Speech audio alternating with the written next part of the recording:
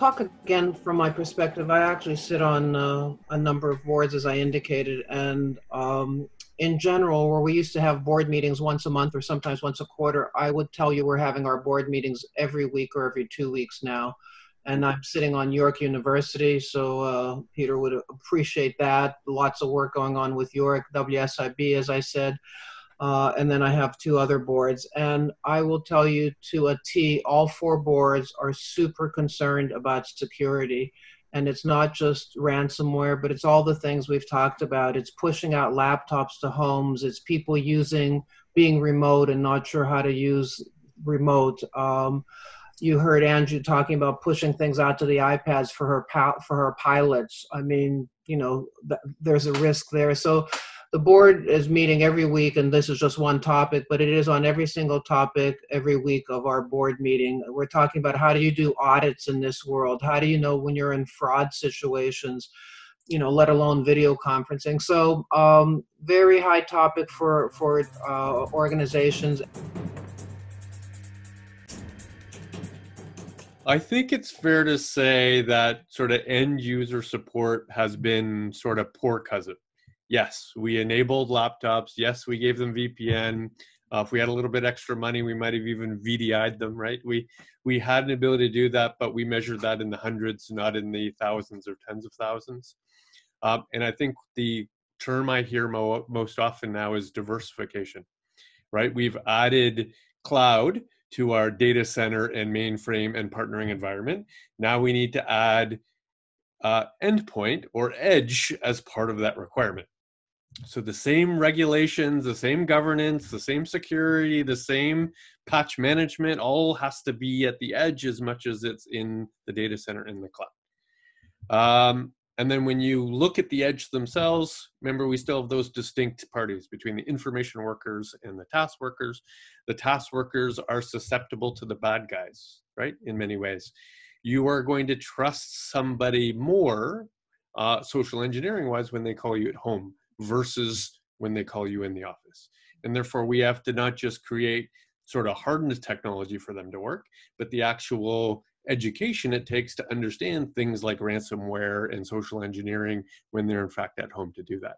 So we've got to think about that diversification of across wherever data is created and wherever applications are used, from edge to the data center to third parties to the cloud, as one sort of end-to-end continuum. And the last thing I'd say, you also have to think of sort of data as a separate lens in many ways than the applications, right?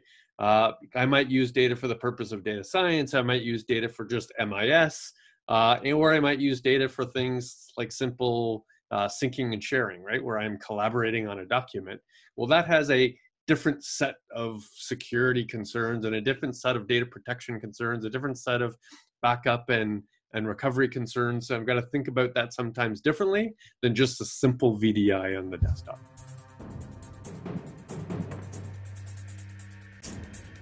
People are the biggest source of vulnerability. So with that in mind, we really look at 3 main areas: governance and compliance. So how do we ensure providing mandatory sense training, doing some phishing tests on a regular basis within the companies, doing some yearly penetration testing too as well. The second area is really, as we all know, it's increasing the shortage of skills of security personnel. As we know, it's very difficult to find the right skills when it comes to security personnel, but also ensuring that we have the right tools to understand to what was mentioned earlier, to understand really why and how we are processing data, understanding all the processing activities, the assets, and ensuring that we have endpoint detection and response. So for that, we've put a few solution in place called OneTrust. It's starting globally. It's not everywhere yet, but we replaced also Carbon Black with Sophos. The third point too as well, it's the integration of endpoint, like we mentioned before, endpoint data into the broader security infrastructure. So how do we implement it secure off? We're looking at VPN and firewall on the cloud. There are many. We just finished a pilot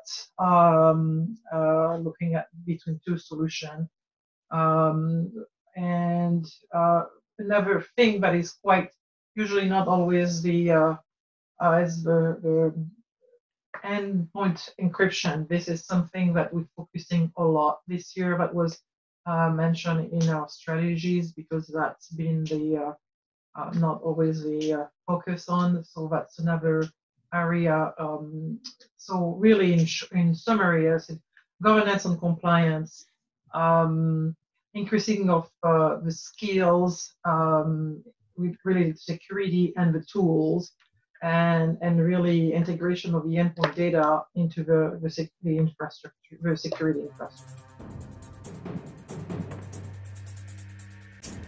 I'll actually build on Edith's point. For us, I think endpoint security has been a key component as well, specifically with users working remotely. We're looking at Citrix and VDI a little bit more closer.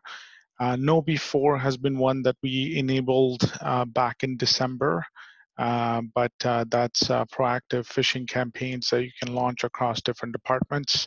You can customize them. You can send them on behalf of Ernest Solomon as an email and see if your team would actually respond. So that we're going to be launching that in the month of June as well as a phishing campaign. We just did a first test of it now, and we had 100% click rate, believe it or not. So that was just a test between 5 individuals. Also, as part of Office 365, report a spam button that's there, so it automatically gives the ability for users to just click on it very quickly, and the email is quarantined and taken away from the mailbox. So looking at that as well, and then I think just one additional thing that I am actually looking at this point in time is just because of the uncertainty of returning back into the office. Now we're kind of contained within 2 floors at the Eden Center tower. Actually, even just looking down with USB lockdown and also shutting down physical ports into the office. So, you don't have anybody who penetrates physically into the office and able to plug in a USB and do other magic behind it. So looking at that as an option, and obviously will require a process that as anybody who goes into the office later on will have to open up a ticket with the IT service desk to kind of re-enable the ports.